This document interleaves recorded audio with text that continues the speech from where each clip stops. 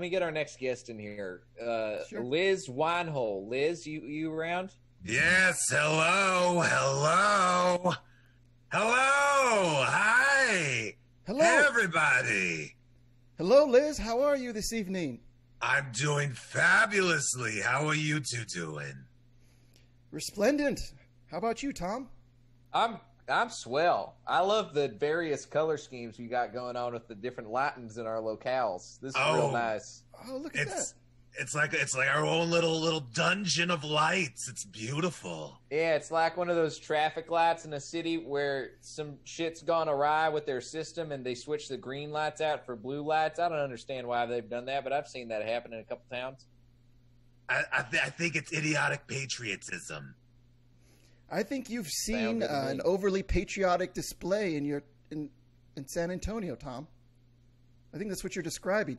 Liz, thank you so much for being on the program this evening. We are so excited to be able to connect with you here through the computer. Hopefully, we'll be able to help you sell some items on eBay.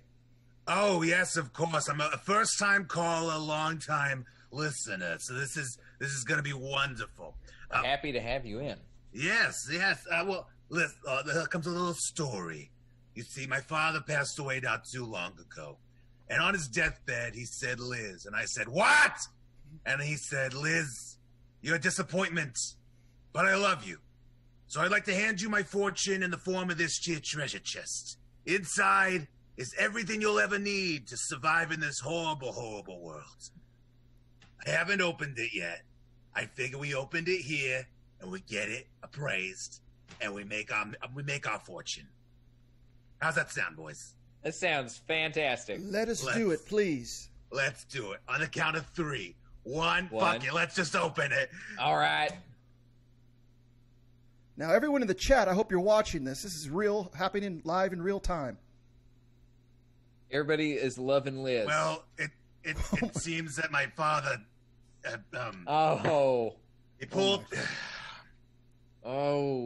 He's just laughing his ass off in hell, I'm sure. Well, this is made in China. Maybe we just go with the chest then.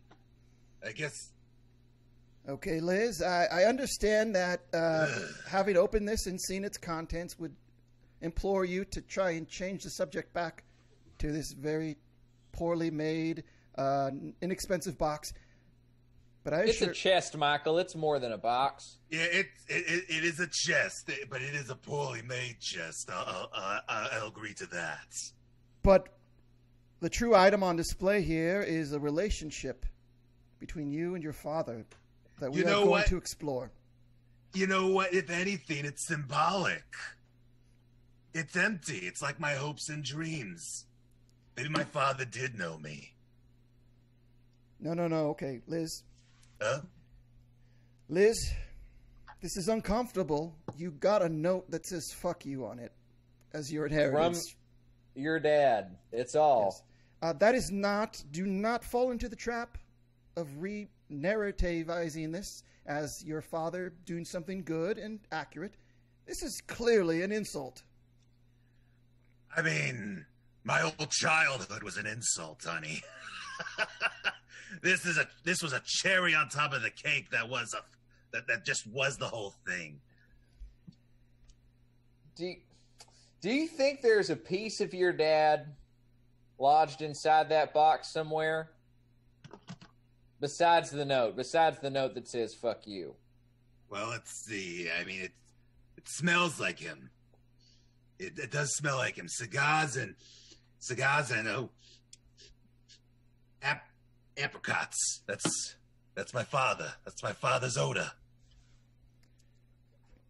Presumably from smoking outdoors in his yard.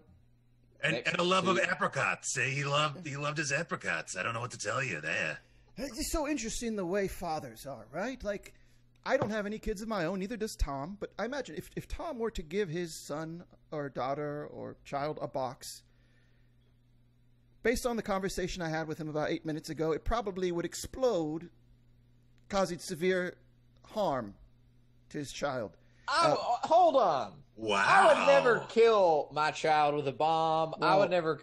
If anything, listen, if we're going to talk, I don't Sounds even like want I to luck talk out. with you about what method I would use to kill any of my family members right now, okay? Because that's not even close to what we're dealing with. We got a dead family member on our hands.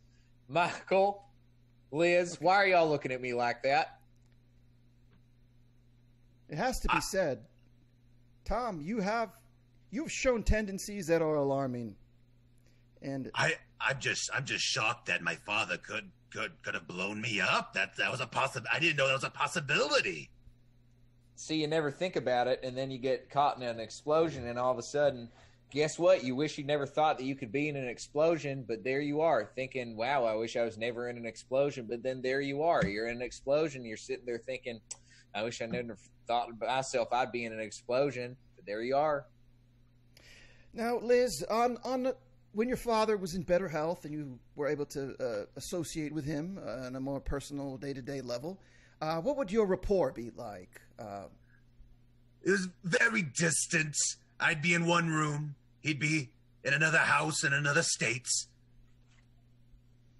So it was a very distant relationship, but yeah, it just wasn't. And has your father ever used this kind of language towards you? The language that was on that notepad? Oh, all the time. All the time, honey. He once told me, get out of here. I'm not your real father. And at first I thought he was just joking until he just grabbed me by the scruff and just threw me out. Then I was like, he might be onto something there. I got an idea. I got an idea, Liz. I got an idea, Michael. Look, I see this treasure chest. What you're going to want to do is fill this chest up with memories. All right?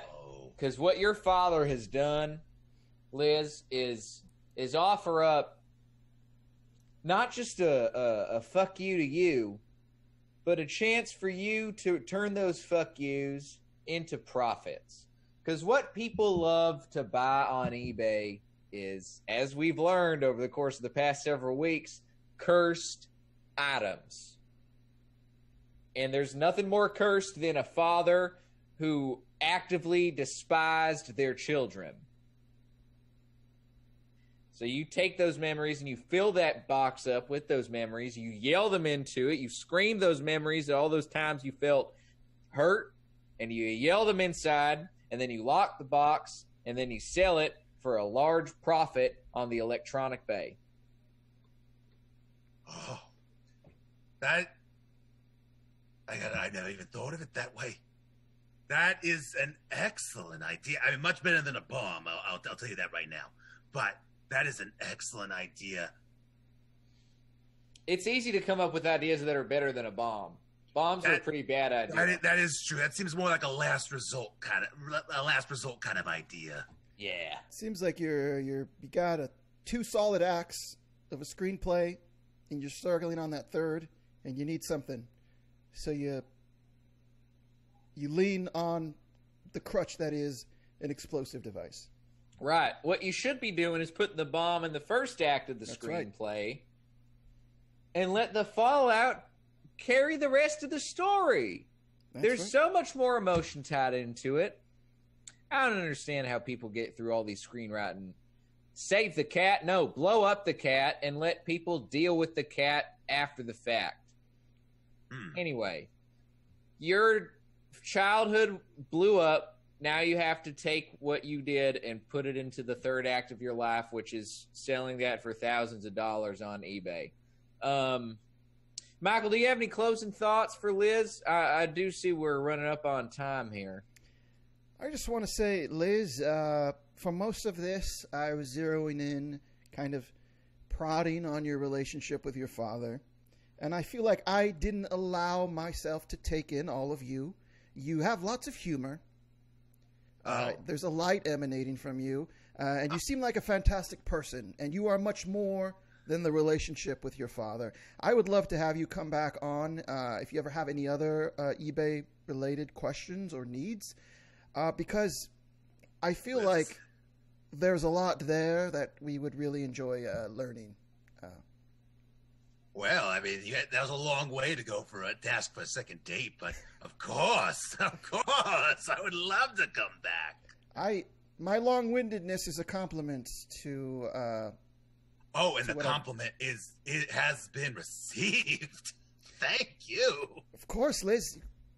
Listen, anytime you want to come back on, we're here. That sounds delightful, darling. I look forward to it. Liz, we'd love to have you back. We'll see you next time. I'll see you both later. Goodbye, darlings. Have a good evening, Liz.